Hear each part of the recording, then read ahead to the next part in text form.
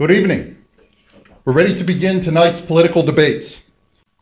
At this time, I would like to introduce to you the 2012 Home Builders Association of Berks County President, Mr. Kevin Kozo. Thank you. The HBA has had a tradition of community involvement for over 50 years here in Berks County. We're not only the home builders, remodelers, trade contractors, and associates. We're your friends, neighbors, and family. As fellow members of the community, we found that no one was holding events like this. So instead of complaining about it, we decided to do something about it. And here we are tonight, so thank you very much.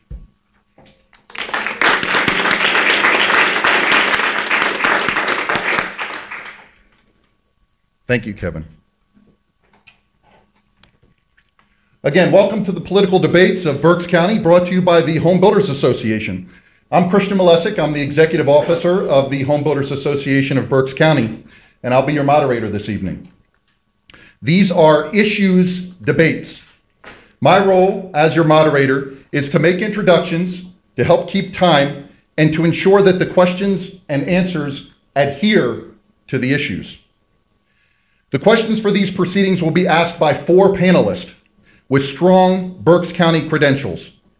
As of this moment, each panelist has not shared the questions that they prepared to ask with anyone else. Without further ado, the panelists for tonight's debate.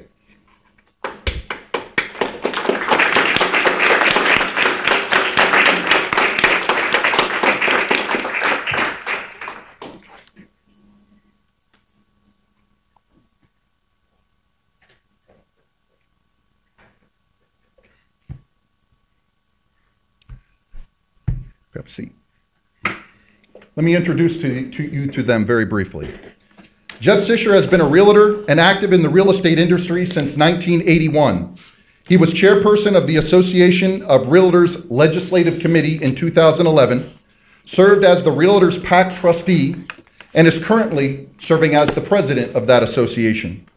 Additionally, Jeff is on the board of directors for the state association, the Pennsylvania Association of Realtors.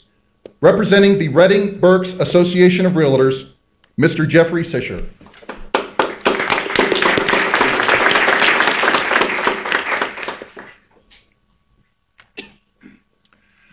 John D. Forrester is the news editor of the Reading Eagle and writes a weekly column.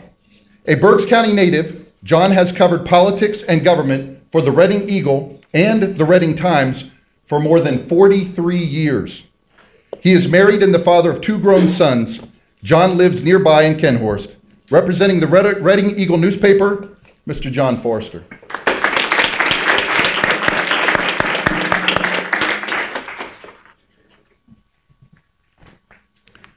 Deb Kearse is the Vice President of Marketing for Cole Building Products.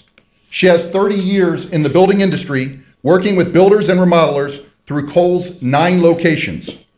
Cole Building Products is a member of over 20 business-oriented associations across Pennsylvania.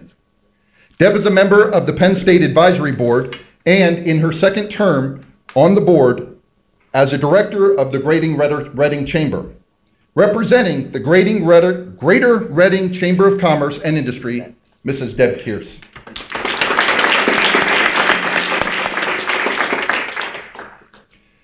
David Myers is the founding director of the Opaque Institute for Ethics, Leadership, and Public Service at Alvernia University. The mission of the Opaque Institute is to foster and promote ethical leadership and public service, both at Alvernia University and in the broader community. Immediately prior to moving to Alvernia and Reading, he served as Chief of Staff and Executive Director for External Relations and Economic Development at Bucknell University. Dave spent most of his career in and around state government in a number of positions.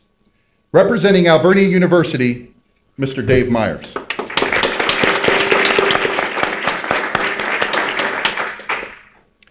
Our first debate of the evening is for candidates seeking the office of Pennsylvania Senate.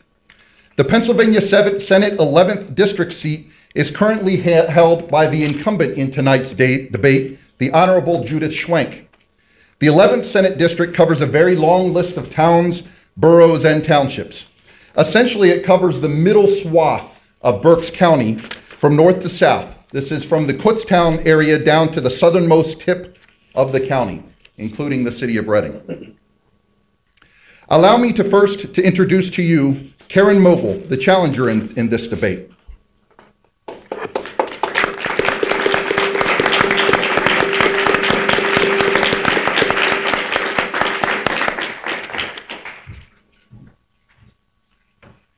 Karen is 46, married for 22 years with 2 children. She is a small business owner for 20 years. She is not a career politician, nor does she plan on being one. She is running because she is a doer and cares about people. Karen cares about what's going on in our state. She is driven on common sense. She believes that will help her do her job. Ladies and gentlemen, Mrs. Karen Mogel.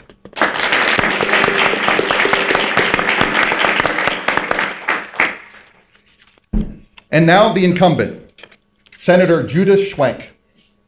Since graduating from Penn State with an advanced degree in agricultural education, Senator Schwank has taught at the secondary level, directed the Berks County Cooperative Extension, and served 2 terms as county commissioner. After leaving county government, Judy served as the president of the nonprofit organization 10,000 Friends of Pennsylvania, and later as the Dean of Agriculture and Environmental Sciences at Delaware Valley College until her election to the Senate in 2011.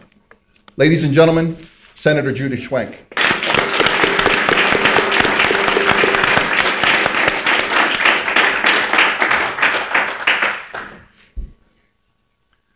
Before we came out on stage, we did meet, the candidates and I, kind of backstage, if you will, and we flipped a coin to determine who would begin the proceedings tonight.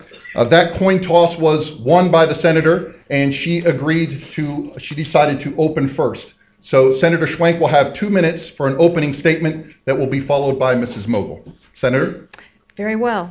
Good evening, everyone. It's been a true honor to serve as your state senator. I've learned a lot in my life and career. All of those jobs that I've held, from county agent to your county commissioner, to serving as a CEO of a nonprofit organization, as well as dean of a college, have been perfect experience to position me to serve as your state senator. And let me tell you, having served for about 18 months, it matters if you have the experience. In the Senate, I've been appointed to serve as the chair of the Ag and Rural Affairs Committee, and based on my experience, also serve on local government, ag land preservation, and several other committees. After you elected me to fill Senator Opake's seat, I hit the ground running. I had talked about property tax elimination. Right away, I served as a co-sponsor of legislation to eliminate property tax and formed a caucus in the Senate to deal with that. I also worked on job creation. I formed a business advisory committee to meet with business leaders. I've held sessions with business leaders and made over 40 visits to businesses in Berks County. I made a commitment also to focus on education, and I was really successful in helping to obtain extra funding to restore the money that the governor had taken out of the budget for education. And it's made a huge difference here in Berks County. I've worked with countless elected officials and community leaders to work on improving our community. And like you, I've raised my family in Berks County, and I understand the hard work it takes to keep a family going. As I sat down to prepare my remarks for this, I thought about the things that have been accomplished, and I felt good about it, but I'm not satisfied. I'm anxious to tell you about some of the things that I want to work with you on in the future, and I look forward to the discussion tonight. Thank you very much.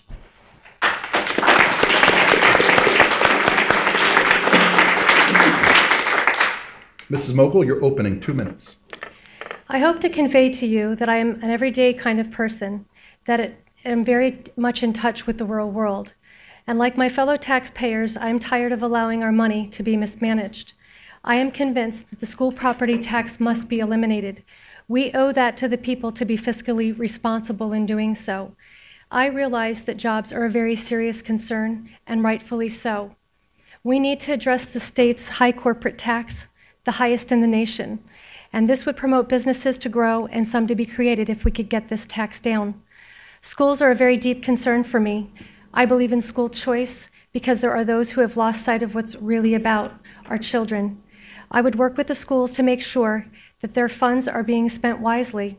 I do not believe that we need to cut teaching jobs or programs, but instead stop trying to build an unnecessary bigger stadium than the one down the road in another district, thus using some of that funding to give the teachers the opportunity for schooling so that they can excel in their teaching ability, ultimately benefiting our children.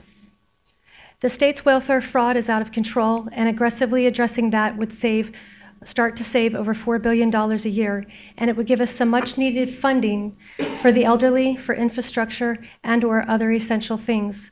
I look forward to spending this time today to share my views on various topics that would become my responsibilities if elected to serve you as your senator.